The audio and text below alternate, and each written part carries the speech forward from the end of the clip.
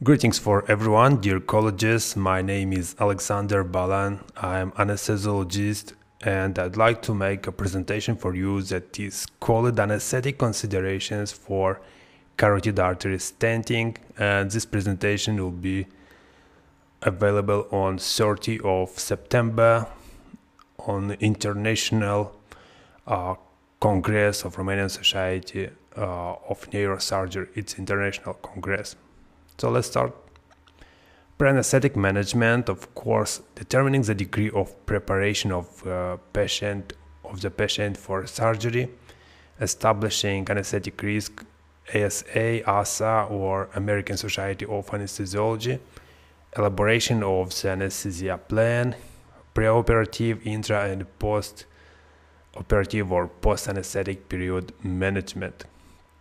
Of course, assessment of patient of somatic risk factors, evaluation of full blood count, coagulation system or coagulogram, like prothrombin, activated prothrombin time, INR, and fibrinogen. Lipid profile with fractions of cholesterol like low density, high density, lipids, triglycerides, and total cholesterol. EKG and chest X-ray, echocardiography, and cardiologist consultation in cases of heart failure, severe rhythm disorders, and pronounced ischemic disease, and consultation of other specialists independence of patient comorbidities, if there is necessary, to prepare patient well and diminish risk of morbidity and mortality during and after the procedure.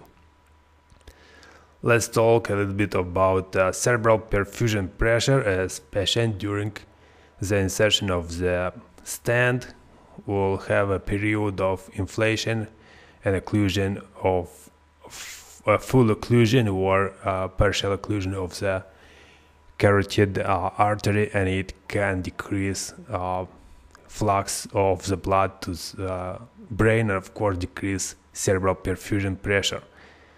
So cerebral perfusion pressure represents a net pressure gradient that carries oxygen to the brain tissue, and it is measured by the difference between MAP or mean arterial pressure and ICP or intracranial pressure, and it is measured in millimeters of mercury. Cerebral perfusion pressure regulation is critical in the treatment of patients with intracranial pathology, including shock, hemodynamic distress, and traumatic brain injury.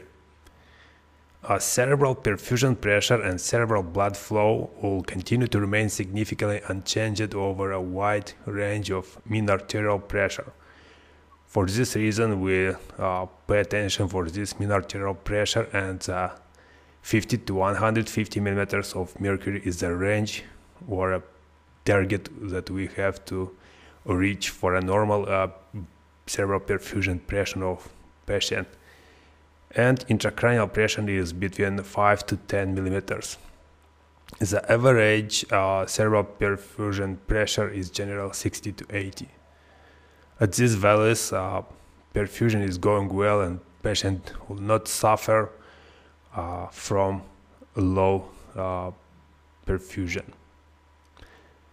Akele, Monroe doctrine is that skull is a rigid fixed anatomical space, and therefore the increase in intracranial pressure will increase if the volume of any of the cranial component will increase.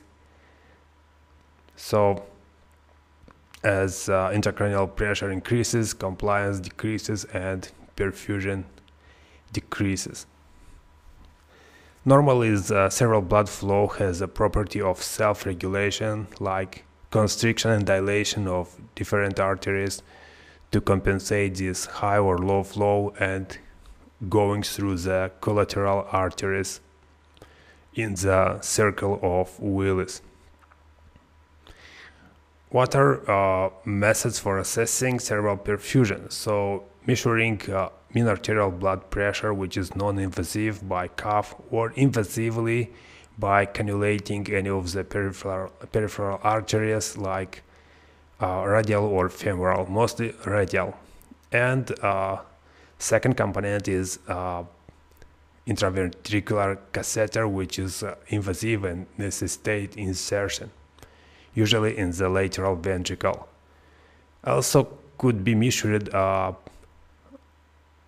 speed or rate of blood flow in the middle cerebral artery by non-invasively by Doppler transcranial Doppler ultrasonography. Let's move on pre-anesthetic preparation of the patient. So patient should take dual antiplatelet therapy 4 to 5 days with clopidogrel and acetyl salicylic acid, and of course should stop warfarin for 5 days before surgery and perform repeated INR and prothrombin time tests 24 hours before surgery. If it is very low, it should be delayed. If they have not been administered, another method is of administration of clopidogrel 300 milligrams 4 to 5 hours before surgery, but it is not applied too often, and everybody want to go by protocol and be assured. Apply elastic bandages immediately before surgery if patient have varicose veins of the lower limbs, and of course infusion with any crystalline solution like normal saline solution or Ringer or anything like that, around 5 ml 1 hour before surgery. Types of anesthesia applied: so sedation, continuous anesthetic monitoring, and general anesthesia. Sedation of 3 types, like mild, moderate, and deep.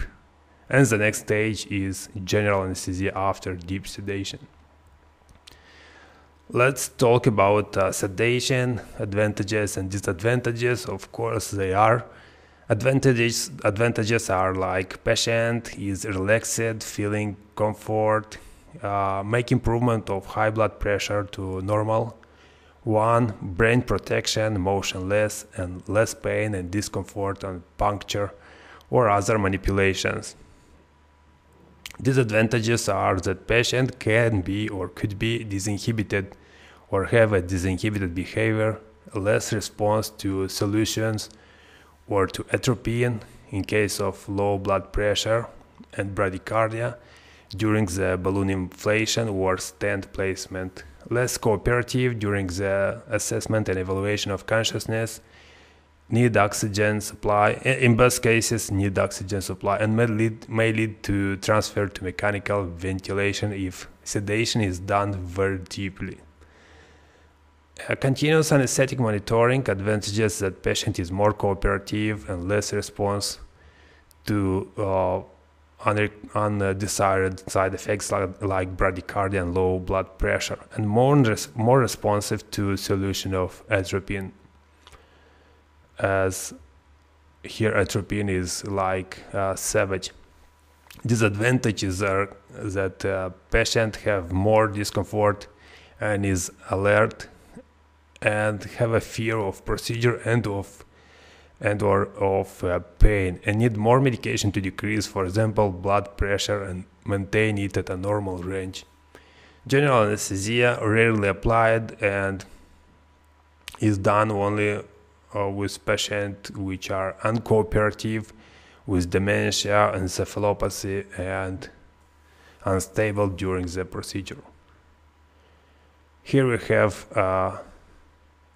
ACT measurement, ACT Plus from Medtronic, which measures ACT, and we administer during operating catheter placement heparin at a dose of 70 to 100 international units per kilogram, and we have to reach values of ACT like 200 to 250 seconds. And of course, it is measured 2 minutes immediately after administration of heparin.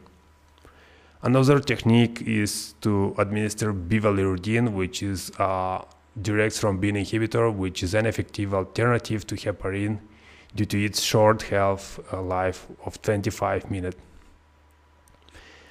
Subsequently, heparin is administered repeatedly under the control of the activated clotting time, or ACT. So a half time of heparin is 1 hour, and after 1 hour we have to measure again ACT and add additional dose of heparin. During balloon inflation, the risk of ischemia may be reduced by maintaining normal or high infusion pressure, by infusing crystalline solution, for example. Maintaining optimal blood flow results in a rapid recovery of the patient and decreases the risk of delirium, for example. Hemodynamics. So during manipulation of the sinus caroticus with the excitation of the nerve herrings, which is a small branch of the glossopharyngeal nerve, it is perceived by receptors as a high pressure or increased blood pressure, and tends to do bradycardia and hypotension, reaching in some cases to cardiac arrest. Very rarely, of course, if it is not prevented by atropine dose, prophylactic or indicated during the bradycardia. And of course, it requires vigilance in preventing bradycardia during all the stages, especially during the inflation of the balloon. Possible intra and post-procedure complications. So they are classified as a major complications and minor complications.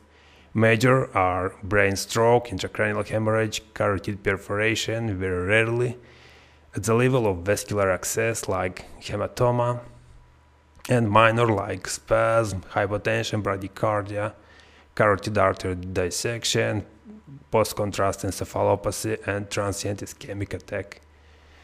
And the most important part of these complications is represented by methods of prevention. A distal embolization caused by the release into the bloodstream of thrombotic, necrotic, or atherosclerotic material could be prevented by preoperative administration of dual antiplatelet anticoagulant therapy, effective heparinization during during the ACT verification and during the procedure, especially right after the insertion of operational catheter. Minimization of aggressive manipulations with the catheter, but with the moment of dilation with the balloon. Intracranial hemorrhage, once suspected, the procedure is terminated immediately and the anticoagulation reversal is performed with protamine sulfate, and it is given in a report of 1 milligram in ratio of 1 milligram of protamine to 100 units of heparin. So you see a table like with dosage that correspond and when to administer. For example, if patient have 40 minutes after the first dose of heparin and we have to reverse its effect. So here is a calculation for 70 kilogram adult, normal adult, and it will be like 35 milligrams of protamine sulfate, and it will be like 3.5 milliliters. And you can put a pause and take a look for every time or a time passed and a corresponding dosage in milligrams or milliliters. Methods to prevent the following complications. Carotid artery spasm. So it resolves spontaneously when the catheter is removed, and also could be administered any of the following drugs like nematope, verapamil, papaverine, or nitroglycerin at the following doses. Bradycardia and hypotension. This phenomena is transient and commonly encountered in response to balloon dilation, and even after the stent is placed at the carotid bifurcation level, and is effectively avoided by premedication with solution of atropine at dose of 0.5 or 1 milligram. High doses of atropine should be avoided in elderly patients having a confusing effect, and for subsequent radiological examination to be informative. And high doses like more than 3 milligram can produce agitating effect, and patient will be very agitated and uncooperative. Correction of the causes of hypotension, like volume depletion, infusion of crystalline solution preoperatively, and of course managing of cardiac pathologies. Vascular access hemorrhage could be coupled with volume replenishment and administration of erythrocyte concentration according to the general blood test and erythrocyte and hemoglobin level. And post-anesthetic period is very important, and here the main points are to give oxygen, to make prophylaxis of gastric ulcers, to give infusion for patient. So also you could administer additional drugs, but they're not mandatory. Antibiotic prophylaxis, here are many doubts, like someone related that administer one dose, someone not, someone 2 doses at different sources. The main part is to maintain blood pressure less than 130/80 or normal blood pressure with continuous administration of oral antihypertensive drugs which patient took previously. Or you can administer some intravenous drugs if patient is placed in intensive care. If not, you can administer drugs through the continuous automatic syringe, as you have to prevent this cerebral hyperperfusion syndrome, which is caused by high blood pressure. Only high blood pressure cause and is considered the main cause of cerebral hyperperfusion pressure. And to avoid this, you have to maintain blood pressure to normal. You can start feeding of patient per oral after restoration of full consciousness and the presence of peristalsis. Thank you very much for your attention and have a great time.